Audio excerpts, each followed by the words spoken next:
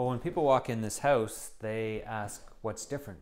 This new house looks like all the other show homes on the block, but it's a net zero house. It produces as much electricity as it uses, no fossil fuels needed. The thought of not having a utility bill is really appealing.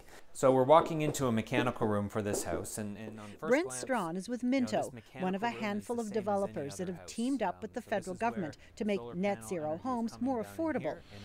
Net zero uses energy from solar panels on the roof to run a high-efficiency electric furnace. There's also extra insulation, triple-paned windows, among other things. It adds another 15%, or in the case of this house, $75,000.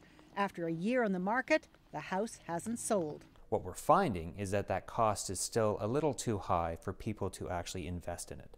But the federal government wants more net zero homes. It's expected to announce changes to the building code this fall to require builders to construct more of them over the next 15 years.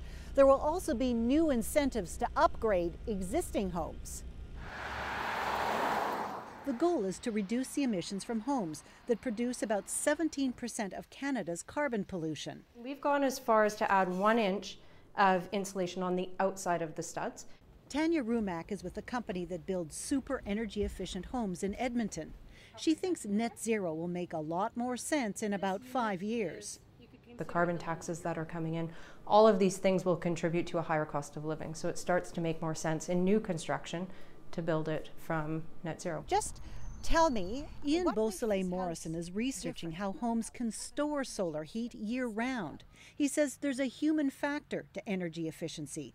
Despite better construction and appliances, houses use the same amount of energy they did 25 years ago. We've offset all the technical gains we've made the last quarter century by living in bigger and bigger houses. So while the government is forging ahead with net zero, it's not clear how quickly it will catch on with buyers.